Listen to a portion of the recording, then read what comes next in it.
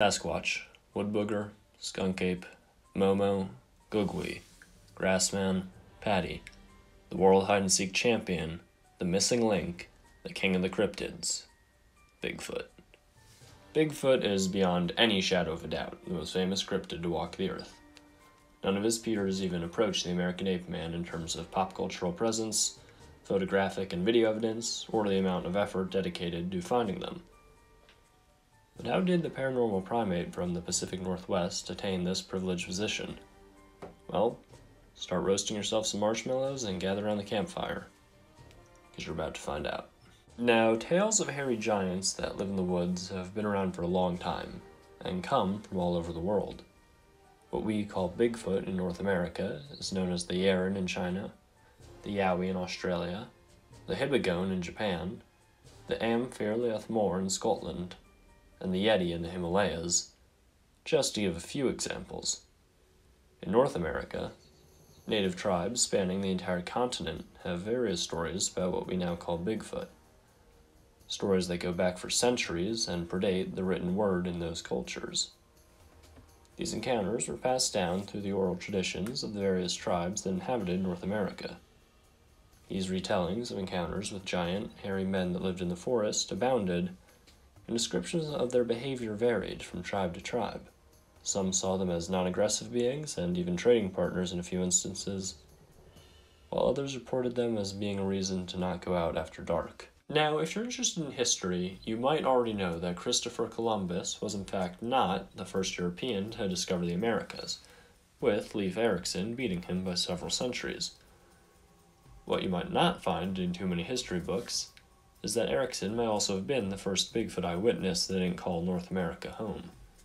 The famous Viking was on a voyage to Vinland, what we now call North America, in 986 AC, when he and his men encountered extremely large, hairy creatures that they called skelrings, which roughly translates to barbarian. This has led to speculation from some Bigfoot researchers that the entities they saw that were large and hairy enough for little Vikings to make a note of it may in fact have been Sasquatches. Stories about encounters between the early European settlers in the New World and the North American nightmare aren't what I would exactly call easy to come by, but they do exist. One of the most interesting tales to come out of these sightings is the end of the Genoskwa. The Genoskwa were said to be a type of Sasquatch that were unusually aggressive towards humans and would guard themselves from any threat of retribution by rolling around in the mud, which would then harden, protecting them from arrows. This defense proved so effective that the name Genoskwa actually translates to stone giant, in a testament to their seemingly impenetrable hides. However, the keyword there is seemingly. There's a reason Genoskwa sightings aren't reported today, and that reason is a wonderful example of cultural diffusion. A Chinese invention known as the musket, being wielded by European settlers in North America. The sheer power that these weapons could produce, that the Genoskwa's mud caking did little more than slow them down against their opposition. And that was the end of the stone giants. Now, something you may not know is that the paranormal primate actually went by Sasquatch before he went by Bigfoot. To be even more precise, the word Sasquatch is something of an anglicization of the word Sasquates, which was the Coast Salish people's term for these creatures. The word Sasquatch was coined in the 1930s by a man named John Walter Burns. Burns worked as what was essentially a representative of the Canadian government within the country's First Nation reserves, the Chehalis Reserve specifically in this case, to enforce government policies and manage day-to-day affairs, as well as acting as a school teacher to the youth on the reserve. During his time in this position, Burns developed a friendship with a local medicine man named Frank Dan. Now, the Chehalis people at the time were very hesitant about sharing some of their seemingly impossible stories with outsiders, but the friendship between Dan and Burns eventually grew to a point where Dan felt comfortable sharing some of his tribe's secrets. What piqued Burns' interest the most were the reports of hairy giants, which Burns eventually compiled and then published in Maclean's magazine. These stories were the first instance of the word Sasquatch being put in writing, although it's not entirely clear as to whether Sasquatch was what some of the natives had once called these people, or if it was just an invention of J.W. Burns. What I'm showing on screen right now is called an engram viewer, which essentially tracks usage of certain words over time in this case the word Bigfoot from 1800 to 2019, which is the most recent year available as of this video being made. Now the first usages of the word Bigfoot shown here weren't actually in reference to the humongous hairy hominid that we all know and love. I can't tell you precisely what caused this slight uptick in the 1840s, but my best guess for the increase in use of the word in the 1880s is in reference to the unincorporated community of Bigfoot, Texas, which came to the name in 1883. The word Bigfoot began being used to refer to these creatures in 1958, when a group of loggers in Bluff Creek, California, found an enormous set of tracks in the dirt near their work site. They had casts made by a local taxidermist, and the casts measured 16 inches long and 6 inches wide, with a 50-inch stride. The loggers experienced other strange occurrences while in the area, such as a 450-pound diesel drum and a 700-pound tire going missing, only to be found in places where the foliage surrounding them was undisturbed, suggesting that they were tossed there rather than carried, as well as 4 dogs going missing, prompting the workers to begin carrying firearms while on site. They went to local news about these happenings, and the Humboldt Times ran the story, dubbing whatever that created these tracks as Bigfoot. There is another twist in this story, however. Decades later, in 2002, the families of one of the workers at the site, a man named Ray Wallace, would allege that on his deathbed, he had admitted to creating the tracks himself using a pair of wooden shoes as a practical joke on his coworkers. However, the family has never produced any evidence of these claims, nor have they offered an explanation for things such as the missing dogs or the enormous pieces of equipment that were seemingly carried off and then tossed by one individual. Now, the 1958 tracks that gave Bigfoot his name wouldn't be the only time that Bluff Creek was a significant location in the history of the hairy hominid. On October 20th, 1967, one of the most famous videos on the planet would be shot in the area. The story goes that Roger Patterson and Bob Gimlin were looking to shoot a mockumentary on Bigfoot, and they ended up running into the actual thing. Patterson chose Bluff Creek as a filming location due to the 1958 tracks, and the area having history of reported Sasquatch activity. The fact that they were planning to shoot a movie proved to be an incredible stroke of good luck, as it meant that the two had a professional-grade camera with which to capture their famous footage.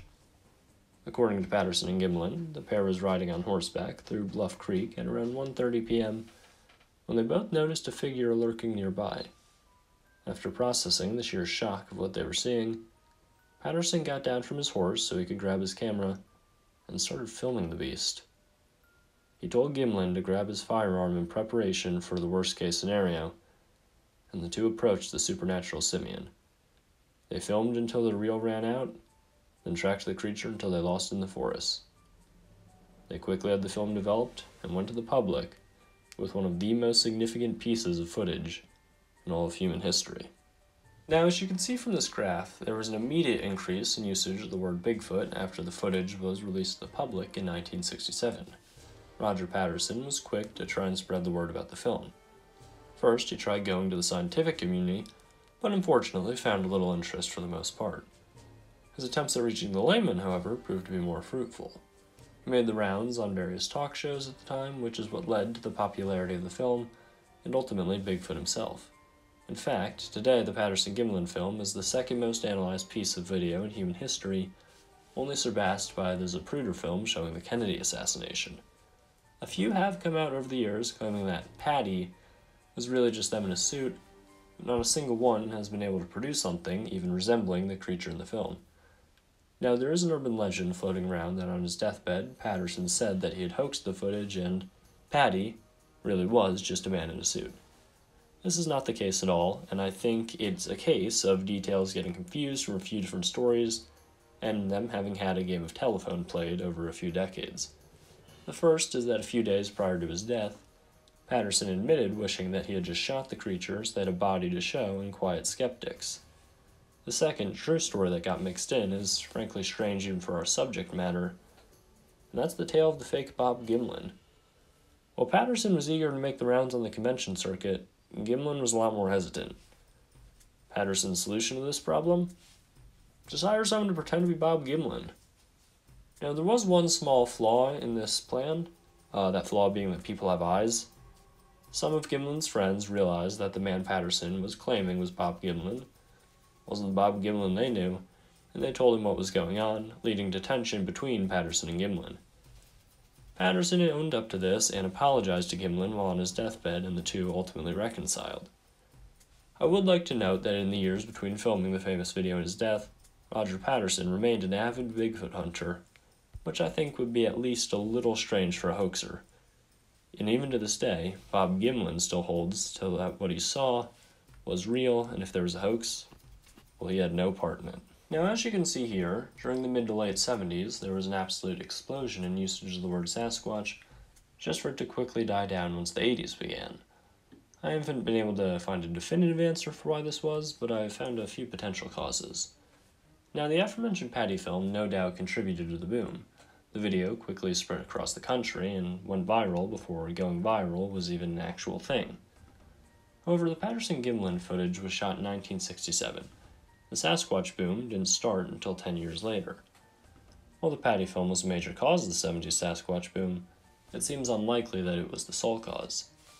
What I think is rather interesting is there seems to be a bit of a chicken or the egg situation as to what drove interest in Sasquatch during this time. There was definitely an uptick in the amount of Bigfoot-related media projects with television programs, such as Bigfoot and Wild Boy, an episode of Leonard Nimoy's In Search Of focused on the hairy hominid, multiple appearances on The $6 Million Man, being played by Andre the Giant and Ted Cassidy, who also played Lurch in The Addams Family. Films like The Legend of Boggy Creek from 1972, which focused on the folk monster of Arkansas, Sasquatch, Legend of Bigfoot from 1976, and Creature from Black Lake, which was released the same year. The question is, was it these projects that drove attention to Bigfoot, or were they produced in response to the increased interest in the anomalous ape? My personal theory would have to be that it was the Patty film's publicity tour that drove the initial interest in creating various documentaries and non-fiction TV specials that created interest, which then led to the demand for creation of the fictional works I've listed. You'll notice a similar, albeit less steep increase in interest beginning in the late 80s, which I would attribute to the film Harry and the Hendersons from 1987, making $50 million at the box office. About $136 million in 2023 dollars. In the 1990s, another piece of footage was released that some consider a runner-up to the Patty film in the Bigfoot video rankings, that being the Freeman Footage. The Freeman Footage was shot near the Blue Mountains region of Oregon in 1994 by a gentleman named Paul Freeman, thus the name, the Freeman Footage. The video shows what appears to be a Bigfoot crossing through the woods in front of Freeman. It's a solid piece of evidence, with most opinions in the Bigfoot community ranging from authentic to at worst inconclusive, with very few screaming hoax. As you can see on the graph, there was an immediate spike in the usage of the word Sasquatch after this footage was released, and within a decade, usage of the word once again matched the previous all-time highs of the 1970s.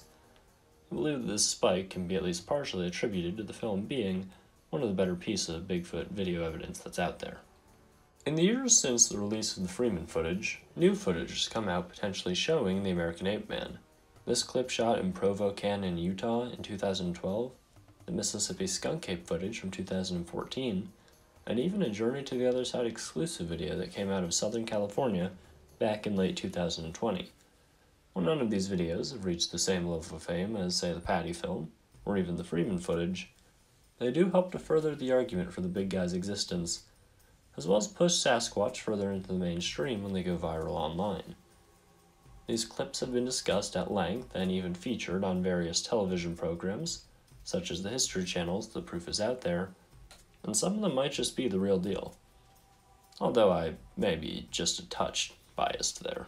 Now, in a similar vein to the engram graphs from earlier, this is a graph of the relative rate of Google searches about Bigfoot going back to 2004.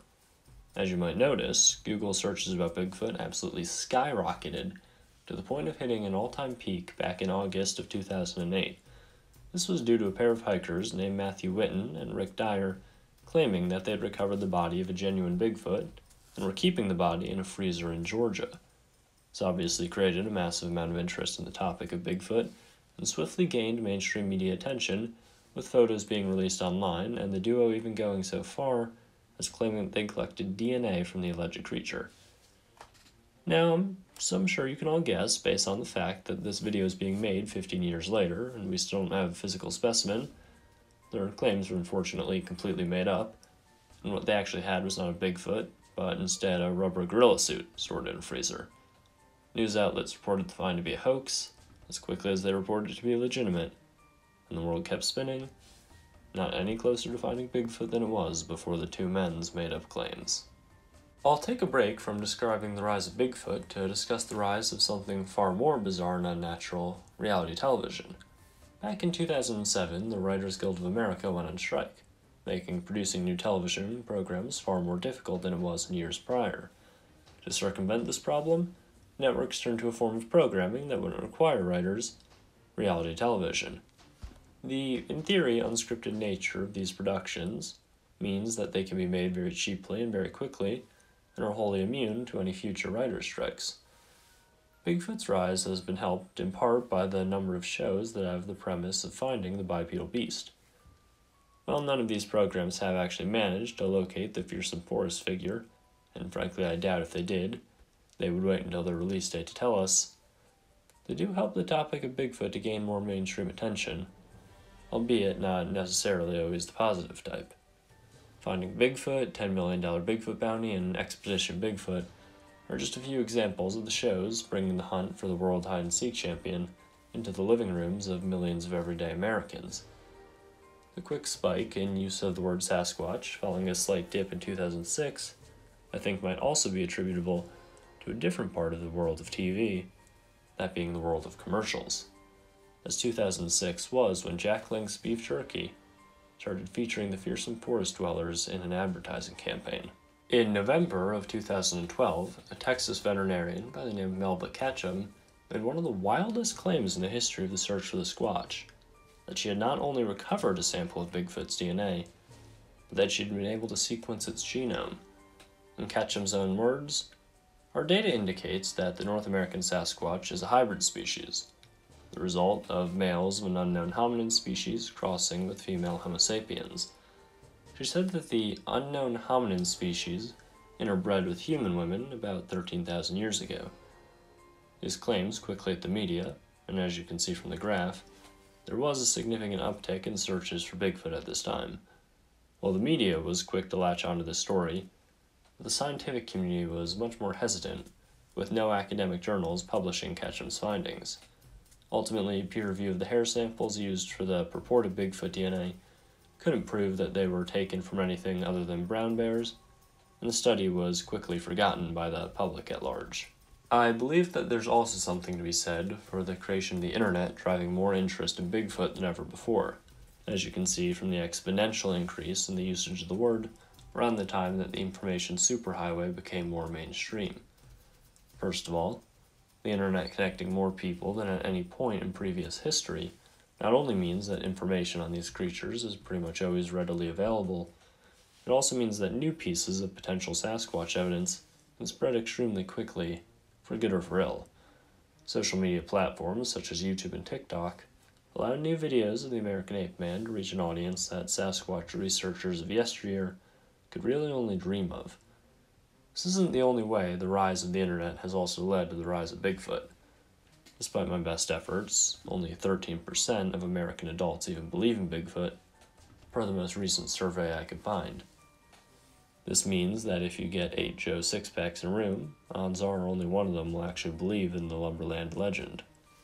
As a consequence of this, a lot of people that have had encounters are going to be very hesitant to come forward about them. The ability to stay anonymous that is afforded by the internet means these people can share what they've seen without fear of being perceived as off their rocker by their peers. Being able to coordinate groups of Bigfoot eyewitnesses, hunters, researchers, and enthusiasts from across the country also means that people can share their experiences more easily with like-minded peers and give us a more accurate depiction of what these things that people are reporting really are. Personally, I think the biggest benefit of the internet to the Bigfoot community is just letting people that have seen these things know that they aren't crazy and they're not alone in what they've experienced. As for the future of Bigfoot, only time will tell what lies in store for the Timberland Titan. We have yet to find proof that will satisfy even the most ardent of skeptics, but the truth can't stay hidden forever. So grab some friends, the best camera you can get your hands on, and a state attorney to make sure your last will and testament are in order. And then it's happy hunting. I wish you all the best.